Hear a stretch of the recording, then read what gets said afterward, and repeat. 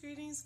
This is Ifashaya Ekunjobi of WildWomenDoAsTheyPlease.com, where I'm an oracle reader and guide who assists women in the areas of self-love, freedom, entrepreneurship, and practical solutions to daily living. I assist women in remembering who they were before the world attempted to tame them.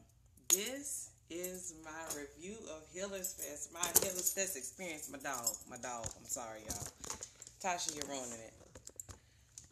Hey, look, here's the Healers Fest creator, organizer, facilitator. Yeah, I got my bikini top on. I'm going to the park later on.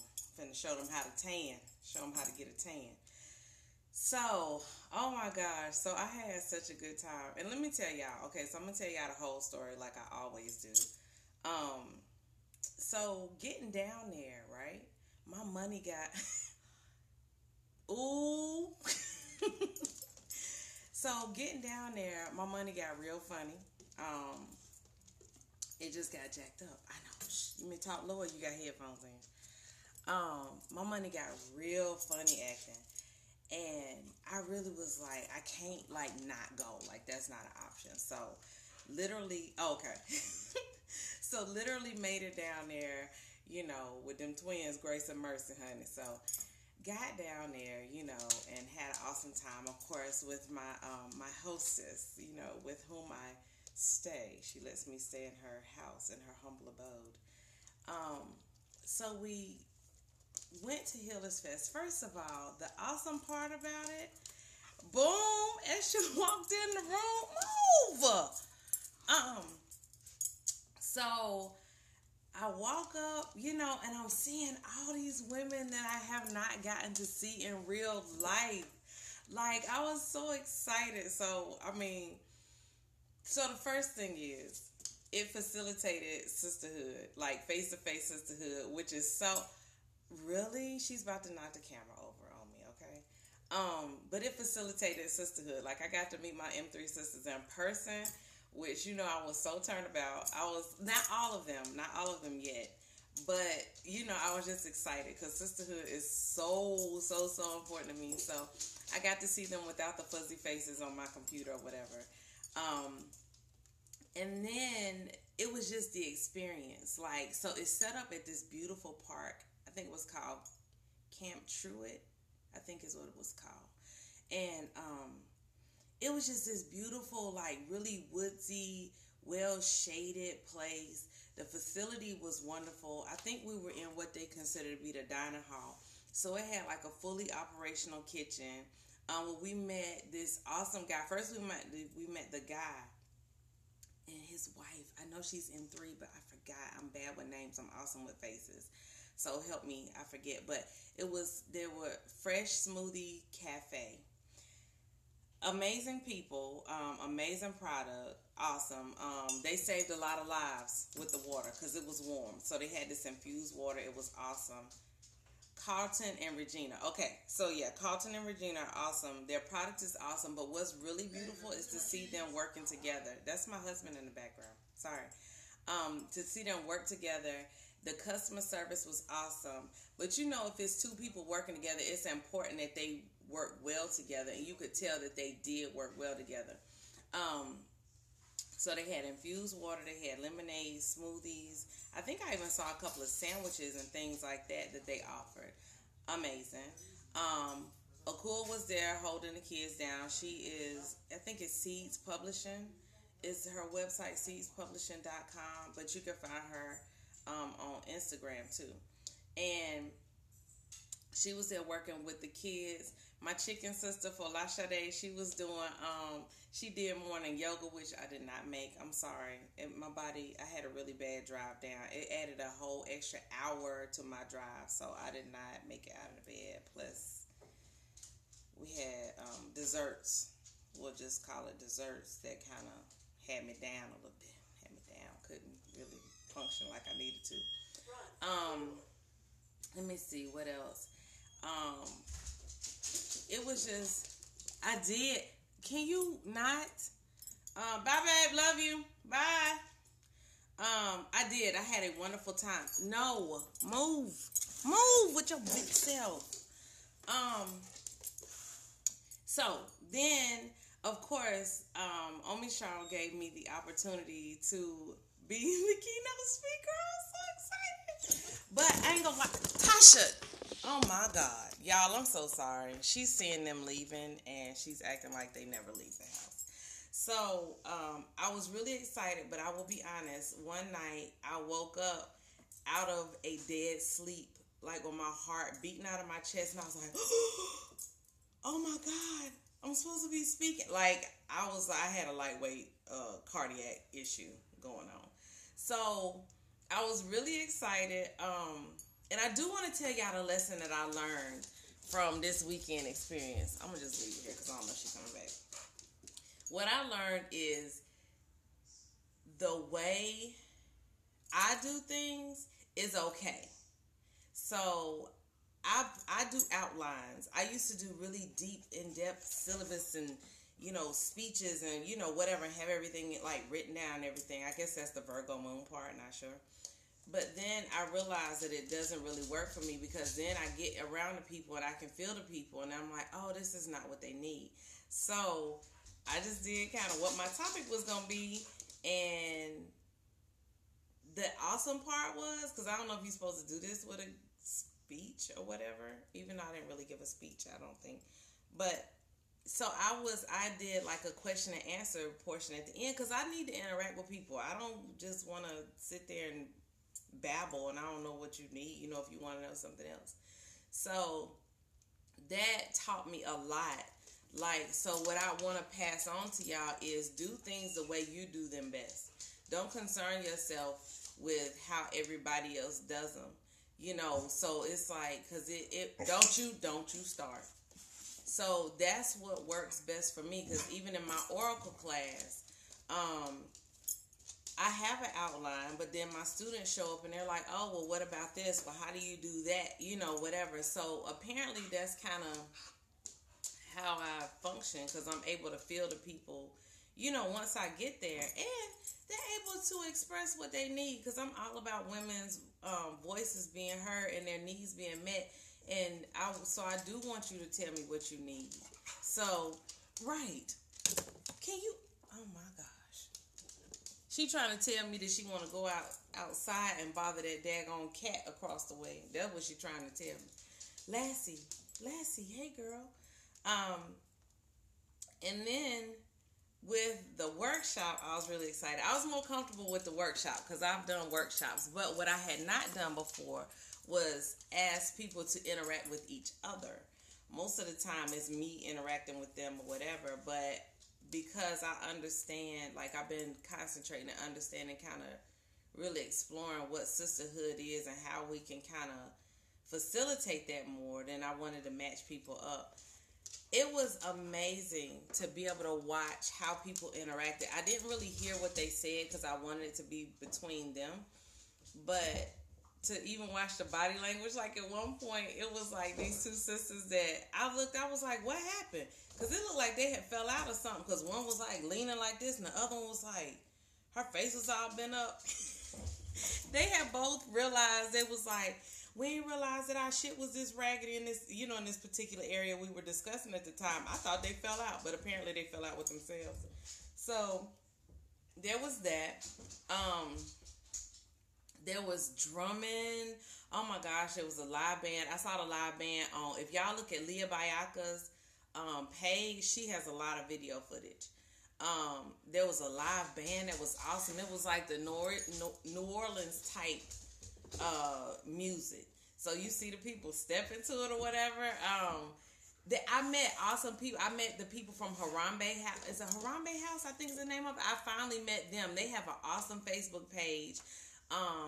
Of course, I was bossing them around a little bit about their Instagram, because I was like, anyway, I was bossing everybody around.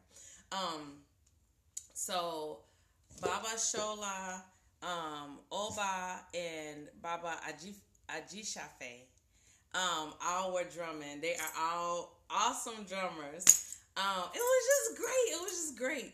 I just really am I'm so grateful to have been a part, but I'm so proud of Omi Charles. Like, I'm like weepy-eyed proud. Like, I'm not gonna do it. But I'm so proud of you, sis. Like, you made it look effortless. Like, it, to me, it's like, I don't even want to say, oh, y'all should have been there. Listen, if you weren't there, you missed out. I don't know what the hell to tell you. It was just beautiful. The energy was beautiful. Um, she's a master organizer. Like, she's so good at this, and she makes it look so easy. And it was like this. Everything just was easy. Yeah, you are most welcome. I really appreciate you.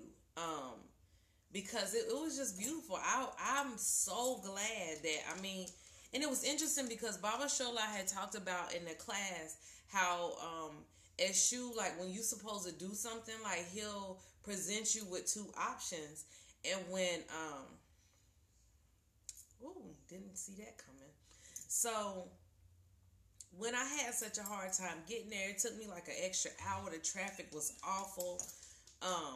My money, y'all don't understand, my money got fucked up. I mean, it was like, my money got horrible. Like, I literally was like, I had gas money. That was all I had, was gas money going down. And I remember that he had taught that lesson, saying that when you really supposed to do something, that you'll be presented with these two roads. I have no idea where this is coming from. But you'll be presented with these two roads. And it was like, well, see, my money this never happens. It just happens for some reason when I'm going to Atlanta. And that's why I'm always like, no. And so the thing was, I'm presented with these two options.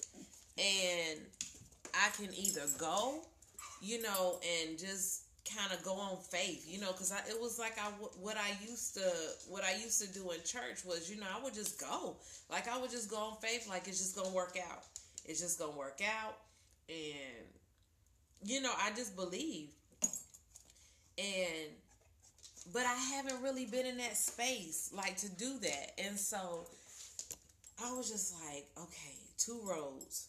I can stay home and just be like, well, I ain't had the money, and miss my sisters, miss that interaction, miss the opportunity that just literally fell out of the freaking sky.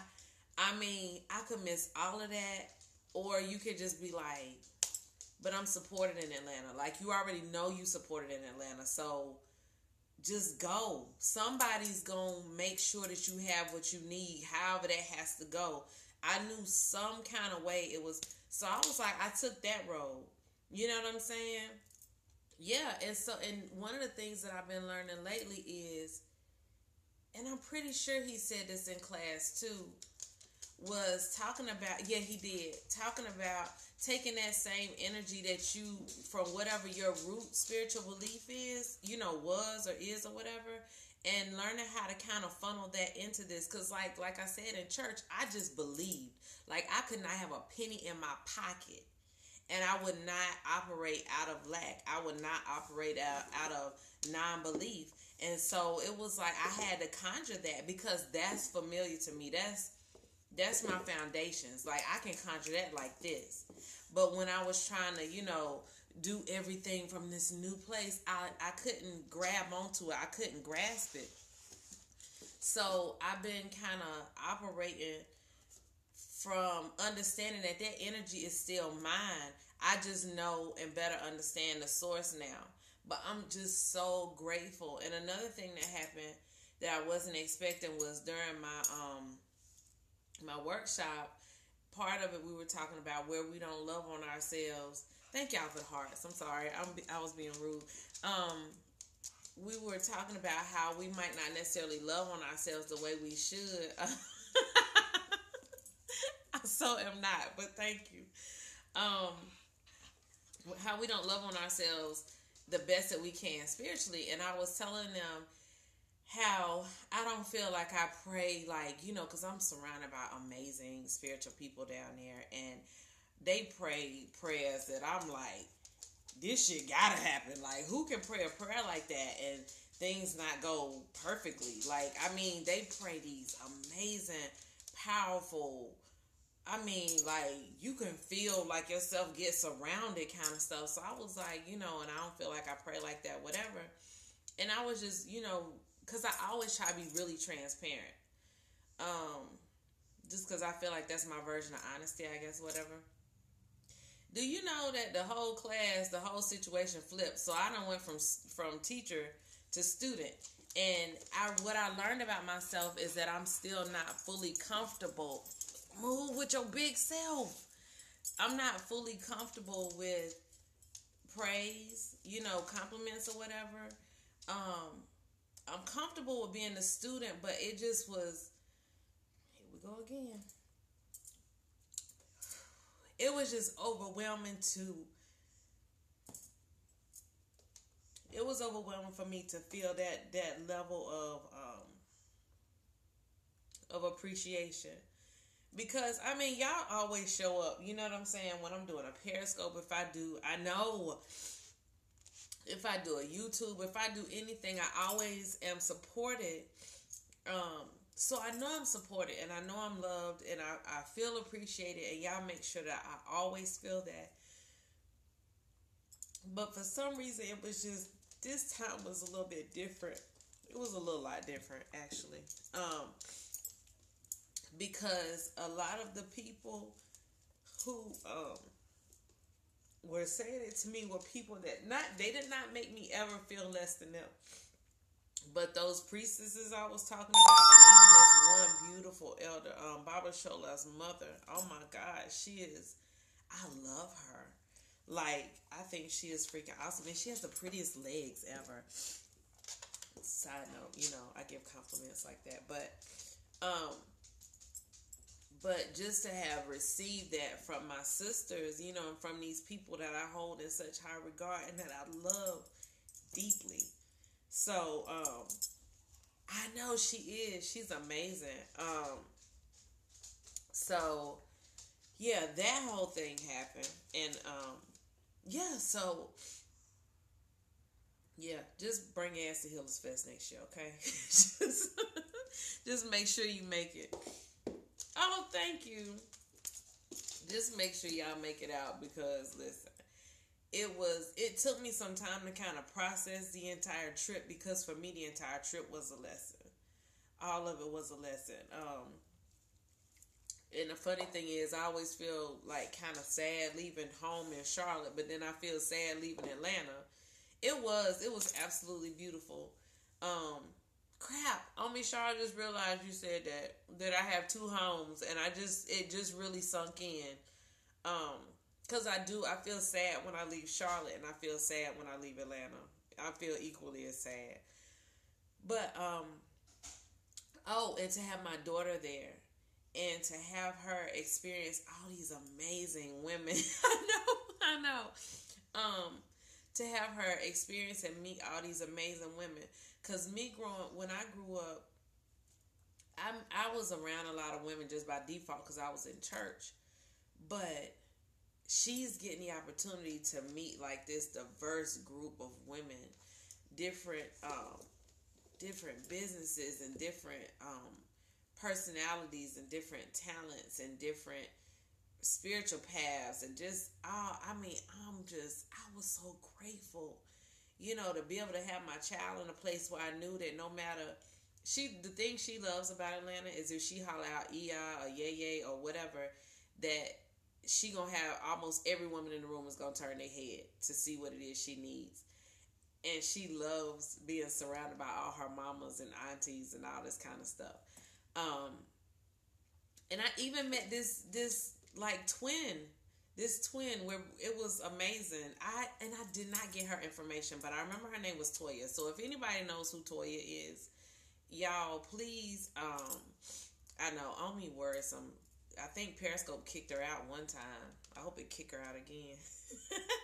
Okay, Toya, yeah, because that was like my twin. Like, we had family stuff in common. We had all kind. It was ridiculous. She was even a Cancer. So, shut up, Omi. My Cancer's showing. So, but anyway, I just wanted to come and, big up Omi Charles, because you did an awesome job.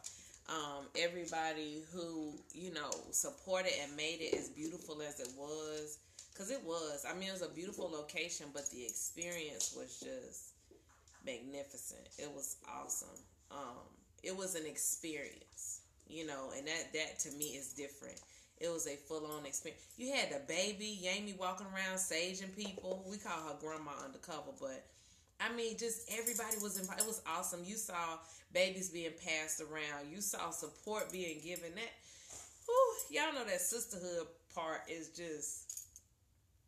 it's just real important to me. But you just saw, like even on the side, we were having side conversations, healing each other and talking and saying, sis, if you need help, you ask for help. And you saw these, yeah. And I got blessed to meet Erica's grandma. Oh my gosh, she was just awesome. I mean, Erica's awesome. Her kids are awesome. Grandma was awesome. Grandma was hilarious, actually. But it just showed me, I love seeing women support each other. That's really what it comes down to. I love seeing women support each other. I'm here for it. It's what I wake up for. Yep, it was awesome. So it was absolutely beautiful, seeing these babies get passed around, and even during the workshop, seeing women encourage each other. I mean, it was just beautiful. It was beautiful, beautiful, beautiful. I'm proud of you, Omi Shaw. You did a beautiful job. I'll probably be telling you this forever, but yeah, I'm so proud of you. And organization is one of your major superpowers, because you made it look so easy, and I'm so sure it was not. But I appreciate you, and I just want you to know that it came across to us like it was seamless and easy. So, okay, I think I'm done crying for today. Not sure. I'm here to take these boobs on the road and go show these little girls at the park how to tan. I am, sisterhood break me down every time, though. All that good stuff. I know, whatever. I don't care. I'm not embarrassed. I don't think I cried this weekend, so I ain't embarrassed. Anyway, I'm going to take this girl of mine to the park. But I love y'all, and I appreciate y'all, and I appreciate when I get on here that y'all be jumping on, supporting me, and all that kind of stuff. I be feeling all loved. You will see me actually in July, the end of July, and then I'll be back in August. You know I'm coming. You already know that. So yeah, I'll be back before graduation. Definitely. Yep. I know. And this doesn't count. I got to get back to my Wednesdays. I will. I promise. So, but y'all also send me topics. Send me topics that y'all want me to cover. I'm probably going to redo the sisterhood with the chakras, because those videos got lost. So I might do that as a series again. I am. Y'all also look at the Black Witch Convention. There is a page. I think that's the actual name of the page. It will be in Maryland. No, Baltimore. Where is it? Where you live? On me, Maryland. Yeah. So that's in October. So it's a page for it. So go like the page, invite your friends, start some shit, because it made people mad already. So yeah, I'm coming though. I'm already coming. Okay, love y'all. I need to do something with this head. Anyway, that's all off topic.